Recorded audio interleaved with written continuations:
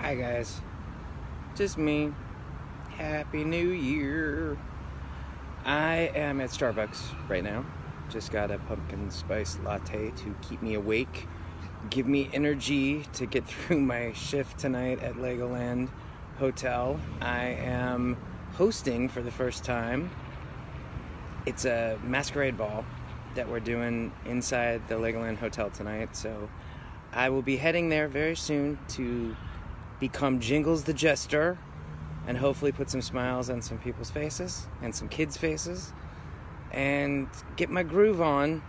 Not like I normally do, because I'm having some health issue injury situations that I'm dealing with my torn rotator cuff and my shoulder, my left shoulder, and also I'm having problems with my left leg and my left hand and my back, which is what I went in to get 2 MRIs done yesterday.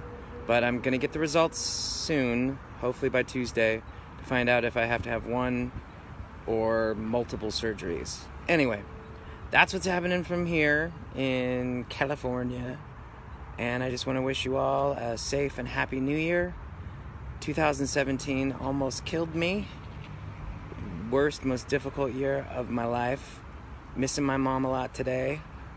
But luckily I'll get to be around my Legoland family. My dad's staying home with my girls, Sophie and Abby Rose, and taking care of them while I'm working. But anyway, that's it. I'm rambling. Happy New Year.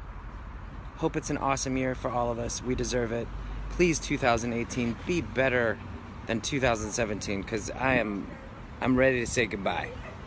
No more 2017. Here we come, 2018. Yes! Bye, everybody. Love you all.